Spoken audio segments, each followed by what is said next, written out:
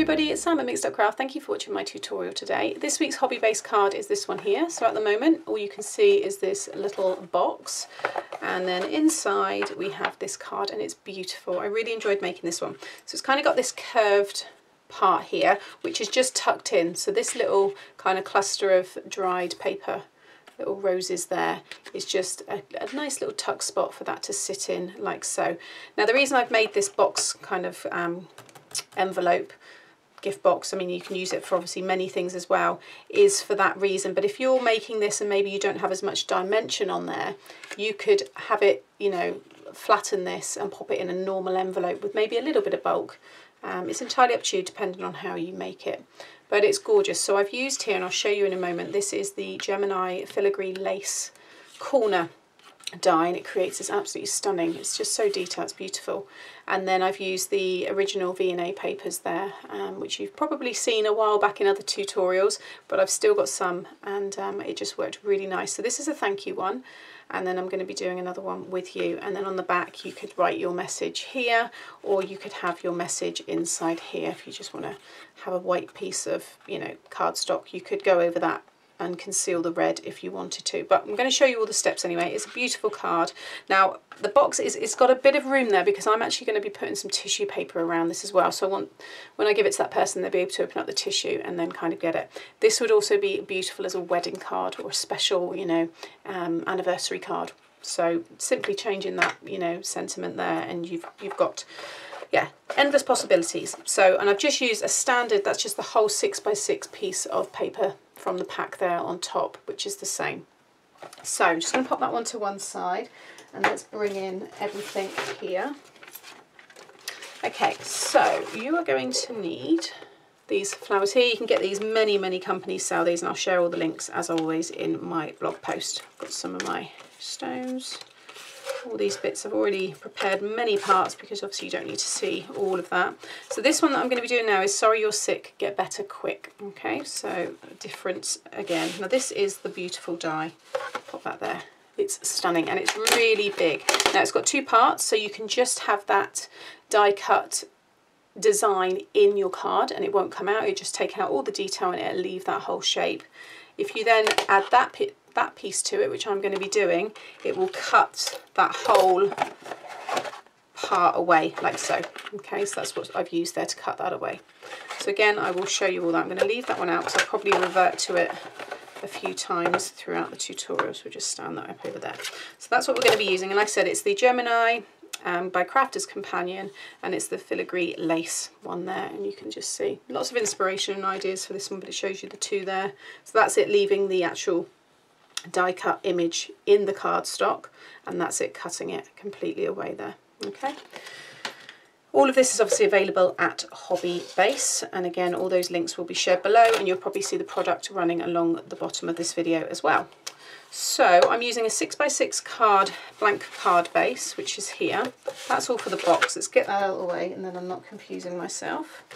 So 6x6 card base, if you don't have this, you want a piece of 12x6, and then along the 12-inch side you just want to score it 6 inches. Okay, and that will give you your card base. And then I've got all these bits here ready. So this bit here is going to mat inside the card because it's one of those cards where you actually see the inside.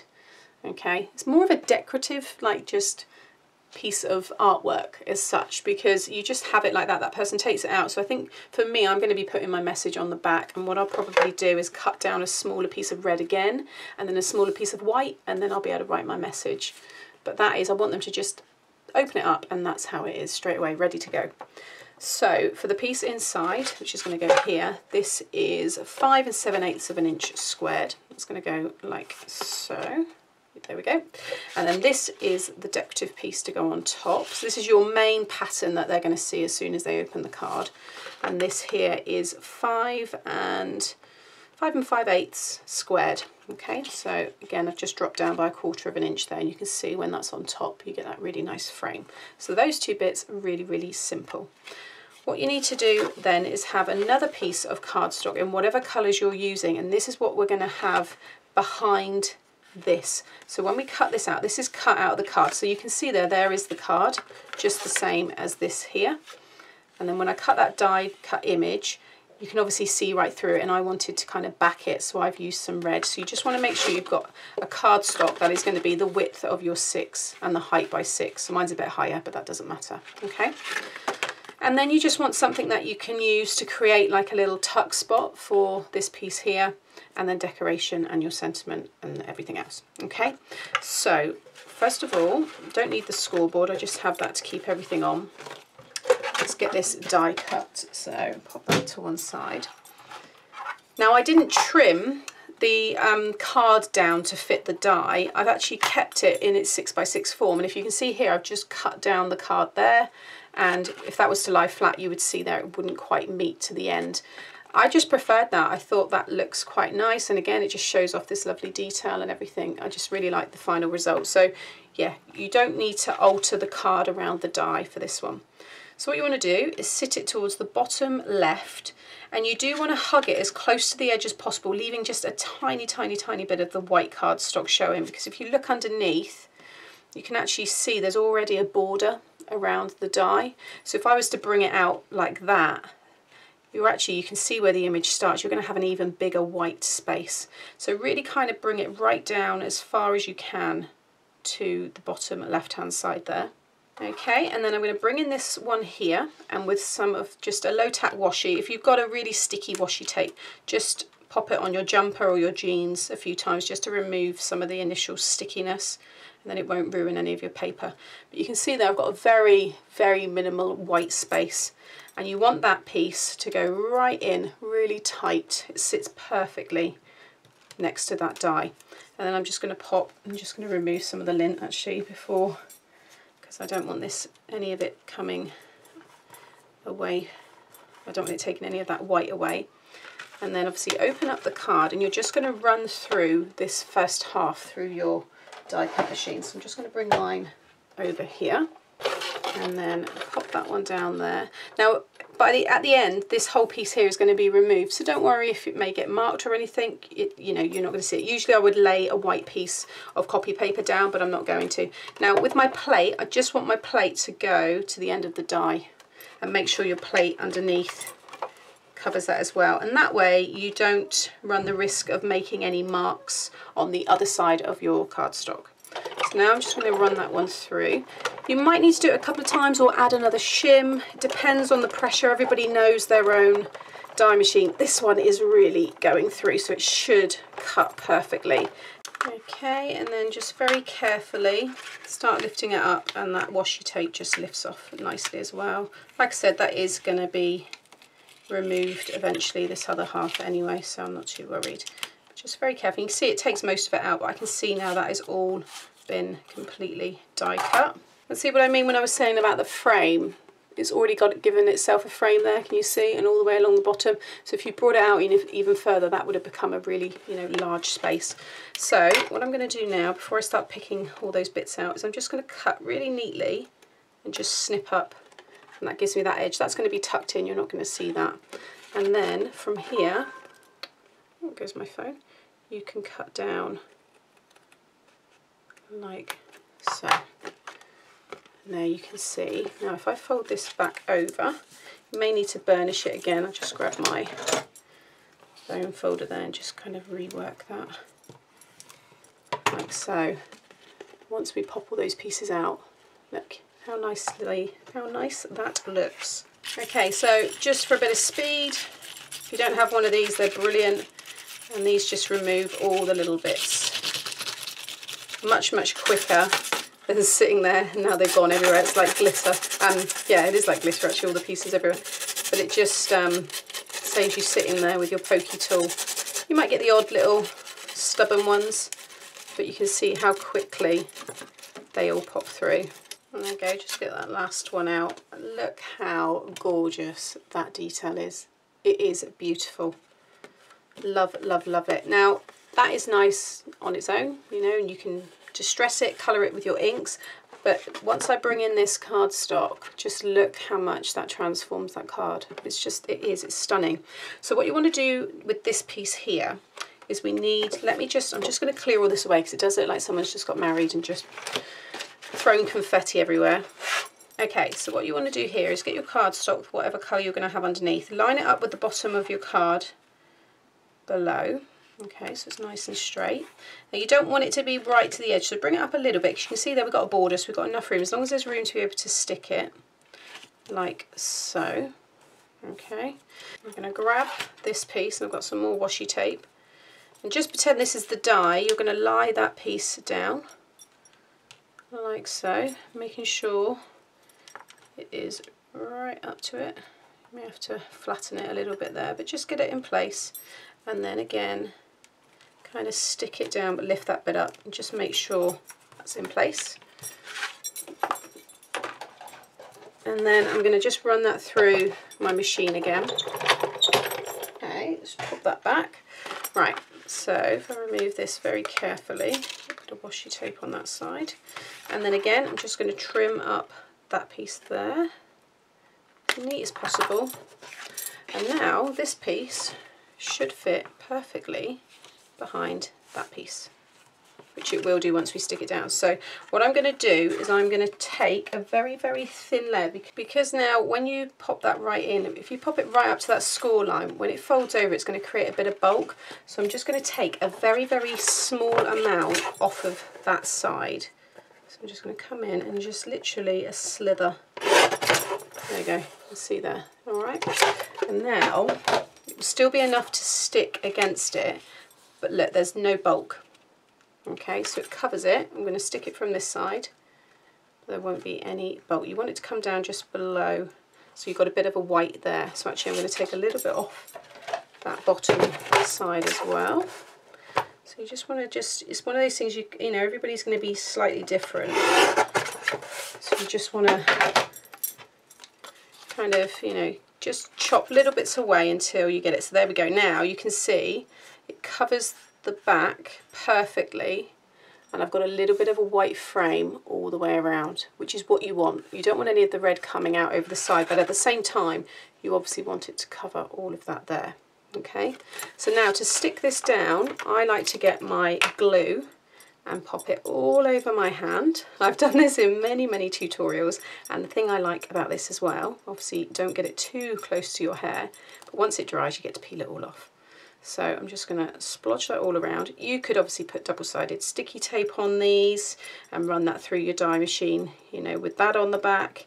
You can go with the precision glues and just go along all the kind of main areas. But what I'm going to do is now just very carefully wave that over my hand, and it just gives you a nice thin layer of glue, like so.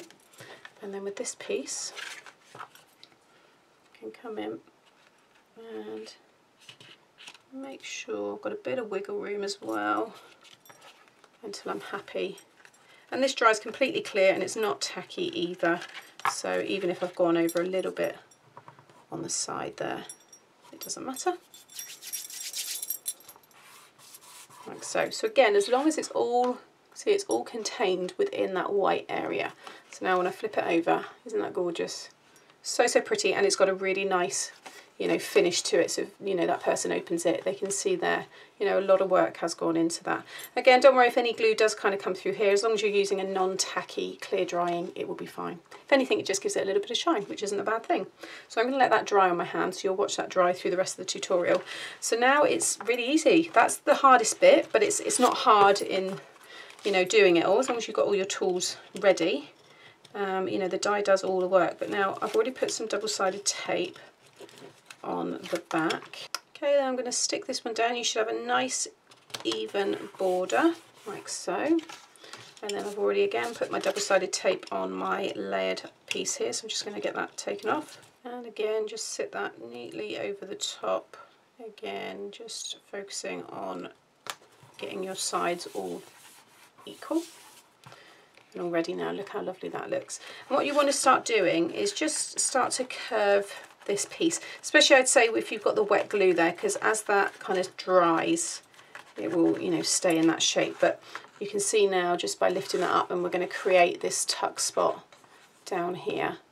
So I've lifted mine and it's about, what did I measure that at? Because that's how I created my box. My arch is it's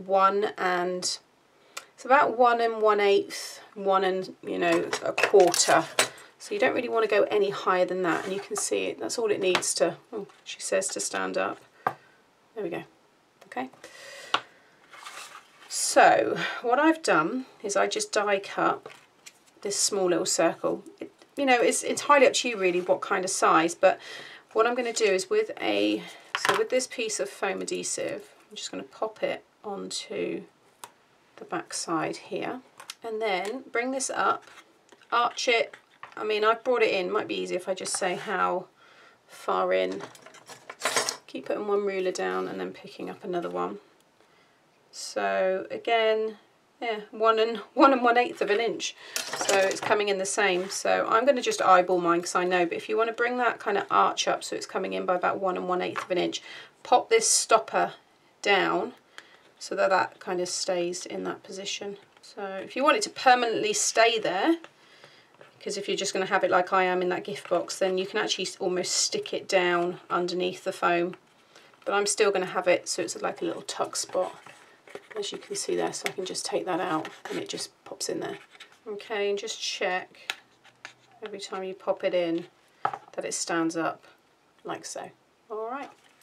So I'm happy with where that is. I'm not worried that you see some of it, because now with these bits, I'm going to stick 3 very tightly together like so. You can see there. And then also I'm going to have one of these, which I just got from my stash, take the edge off, and that's going to stick down like so. Okay, so with my hot glue, I'm just going to pop a little bead, making sure they all still stick to that little disc. It was, I think, a 1 inch. And just try not to, make sure they go down and overhang from the bottom, because obviously the card won't stand up. Like I said, I want them really, really snug and close together. And then that piece there, I will use just a normal wet glue and just kind of nestle that underneath like so. Just bring that up so you can see there how nice that looks. Okay. Next, you just need to finish off with your sentiments. So I've already popped some foam adhesive onto this. Just raid your stash, obviously see what stamps you've got. And I've just stamped it on white, and then I have mounted it on the same red that I've used in the card there. Okay, and just found a nice red ink. And then I'm going to bring it in by about 3/8 of an inch, making sure it's nice and straight. There we go. And then again, I'm going to have another one stuck there with some more green leaves like so. I think that looks really pretty.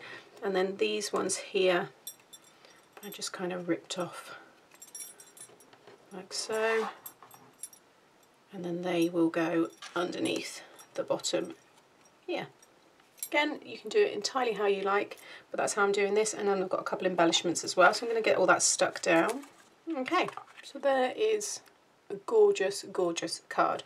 So pop that to one side, and now we want to make our box. So you are going to need, grab my scoreboard. So for the base, you need a piece that is 8 3/4 squared, so 8 3/4 by 8 3/4. And for your lid, 7 3/4 by 7 3/4. And you want to just score on every side at 3/4 of an inch. So 3/4, rotate, 3/4, rotate, 3/4, and she's just gone off there because my finger was in the way. But I'll cover that with that paper, and again 3/4. There we go. And then this is just a piece of 6 by 6, as I mentioned before, and that's just going to go on top. Of course, you can decorate even more. I could add more of these on, but as I plan to probably post it, I just think I'm going to keep the box probably quite basic, but that doesn't mean obviously you have to. So first of all, with your base piece of card, so your largest piece that you've got, you actually want to trim a little bit off of this. So this is when this particular trimmer comes in very handy, or any very good guillotine. Guillotines are really good for taking slithers off, or if you've got a brand new blade on your trimmer, that works brilliant as well. But you just want to take, literally, it's like, 1/16 few millimeters. Look, tiny, tiny, tiny. You want to do that on two sides. So there's one side and then another.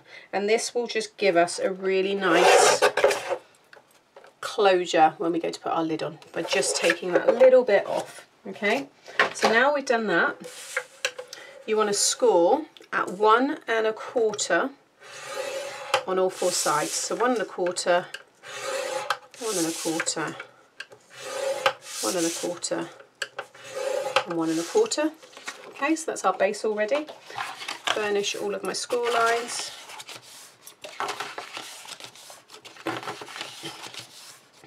Okay, again choose a side, and this time you're going to cut right down again to the first score line and then rotate.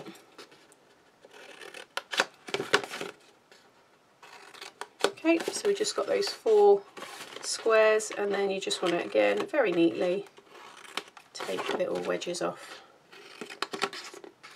and again just lay that down there. That's how it should look.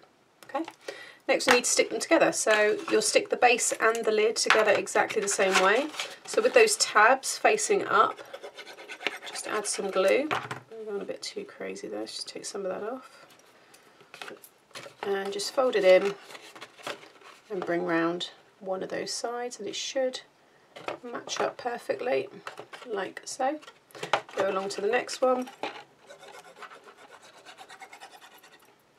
Making sure you get a nice join on that where that score line is, because obviously that's what you see on the side of your box, like so, and do the same on the other side, like so. So there you can see we've got a simple, oh, that was not stuck, there we go, a simple box, and just kind of start to work the score lines in there just so it wants to stay in that position. There you go. Alright, easy peasy. I want to burnish all of the score lines.